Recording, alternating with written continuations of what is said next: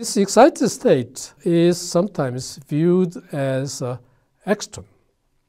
That is a particle picture of excited state, and that is defined as the bound electron hole pair, which is schematically shown in these diagrams. Probably you must be familiar with this kind of diagrams. This is the valence band and the conduction band in inorganic semiconductors. And the electron hole pair, bound electron hole pair, has a smaller energy difference between these electron and holes, free electron and free holes, because of the binding energies. So the energy difference between this and this one, addition of this energy difference, corresponds to the binding energy. Usually this energy binding energy is small in inorganic semiconductors because of the large dielectric constant, as I explained before. So that the energy binding is small, and this distance is also, because of this small binding energy, this distance, radius of this the exciton is large. So these are the atoms, and that actually covers the several atoms, few atoms from the whole core nucleus here, atoms. So this is called the large exciton, or the Warnier exciton. However, in the molecular solid, as I mentioned, the dielectric constant is large, so that binding energy is bigger. As you can see here, the binding energy is about 10 times or 100 times larger than this inorganic counterpart, and the radius is small. So usually excitons are localized on single molecules. So this is called the Frankel exciton, and that usually in the molecular semiconductors we draw this band diagram using arrows instead of these particle-like pictures here. These arrows indicate the spin state of that. So the one state, quantum states, can accommodate two electrons with different spins that indicate by this way, and this is the electrons in LUMO level or LUMO band, or the holes in the HOMO band with the spin state up and down here. Or sometimes even in molecules, the excitons can exist in over two molecules. That's called charge transfer exciton here, and the electron is located in one molecule and the hole is located in the neighbor molecules. If they are the same molecules, we call the X-isomer, and if they are different, they are called X-plex. Anyway, there's the charge transfer excitons, which is important, plays important role in organic semiconductor devices because singlet triplet energy gap is small in these charge transfer excitons. One more interesting point in organic semiconductors is the consideration of electron spin state of excitons, so-called singlet and triplets. If excitons are formed by coming electron and holes, the particles have spins. So there are two choices, up and down. This one up or down here. If they have this the two up and down, this also have up and down. So if you make a combination, you can say this up, down, and up, down by this way, this way. So there are four possible spin states by that way. Among them, these last two spin states are not symmetric or antisymmetric. In quantum mechanical point of view, that must be either symmetric or antisymmetric, so that when electrons are exchanged. And therefore, we need a linear combination has to be made by this way. So if you just make a linear combination of this one, one is the plus and the other one is minus. If you just exchange electrons, you can see that the changes in sign. This does not change sign, but this changes sign to minus. So this is asymmetric. And this one, this three-state, actually the symmetric upon exchange of electrons. So we call this is triplet state because there are three symmetric states, and this is a singlet state. And this is antisymmetric, this is symmetric. This is schematically shown for the spin state of these electrons and hole here. So this, you can see the differences. This is symmetric, those are, and this is asymmetric here. Then you may ask, why do we care about singlet and triplets? That plays important role, important difference when we consider emission process. If you just think of the emission from this singlet, where the asymmetric case, then you can see that this is up and this is down. And when you transit from the excited state to this ground state, then the selection rule indicates that the spin state must be conserved. So even with the from this S1 state to S0 state, that should be even in the after transfer from this S1 state to this ground state, that must be kept this way. So this is up and this down after the decay process. So that's allowed here, right? So because this is up, another electron is down. So that actually holds for the Hund's rule. But so this is allowed, and then process is rather fast in nanosecond range. So symmetry is conserved. However, if you just think about this triplet state where they are symmetric, if you just transit from excited state to here decay, then that is not possible because in the ground state you cannot have this kind of the same two electrons with the same spin state, right?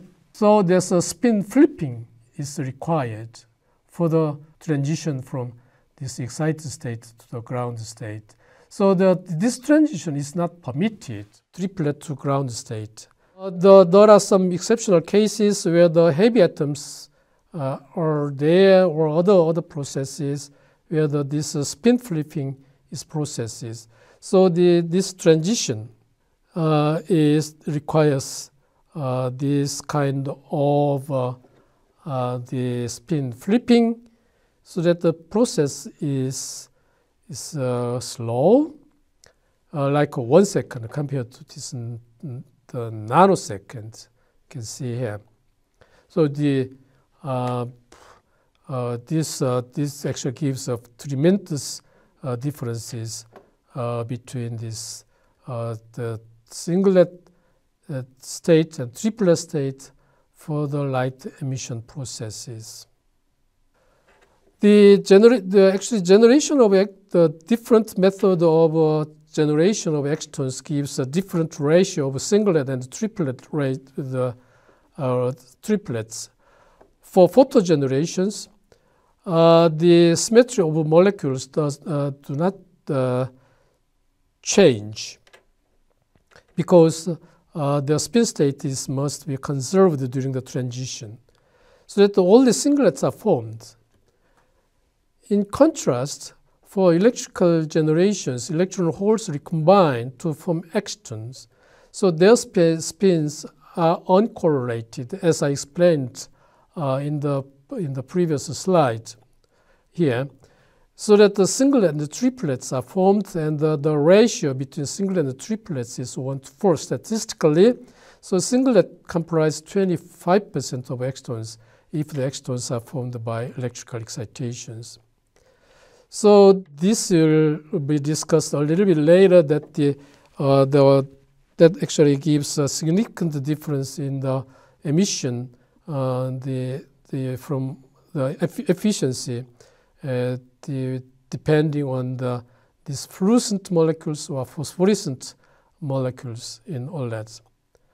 One more process we have to consider in organic semiconductors that is called energy transfer. Let's consider this case. There are two different molecules. One is the donor and the other one is acceptor. If donor is excited, in the neighborhood there is a molecule A, and if conditions or proper conditions is satisfied, then the energy of this donor excited state is transferred to acceptor, resulting in the ground state donor and the excited acceptor states. This is called energy transfer process. As an example, let's consider this iridium PPI3 doped in PVK films that was fabricated by spin coating. The doping concentration changed from 0.5 to 88% as shown here. The absorption spectrum of OP here is working as the acceptor here, is shown by this black line here, and the emission spectra of PBK and OP are shown as the red and the blue colors in this figure. You see that this emission spectrum of PVK, each place as donor, and the absorption spectrum of acceptor overlap each other. Therefore, if this kind of condition is satisfied, even with the absorption, the excitation of PVK, emission is observed. Emission takes place in RP molecules, as shown here. The 0.5 doping concentrations shows the emission from both PVK and iridium RP case here. However, even with just 2.8% of doping of RP in PVK, excited energy excitions of PVK is completely transferred to RP, and you just observe emission only from the RP case. So this process is called emission process or energy transfer, expressed by this equation here, rate equation. There are two different mechanisms: Foster energy transfer, resonant energy transfer. In short, people call FRET, and Dexter energy transfer. Foster energy transfer is through resonant dipole coupling, and here the schematically that is shown here. So excited donor experiences transition from the excited state to the ground state, but with getting the transferred energy from these donor molecules, acceptor molecules getting the energy from these donor molecules, these acceptor molecules excited, resulting in this ground state donor and the excited acceptors. So this is dipole-dipole coupling. So this is dipole transition. This is dipole transition again. So this is called the dipole-dipole coupling. Transition between different spin states of donor and acceptors are allowed. So singlet, triplet, triplet is possible because transition itself is just within a molecule itself.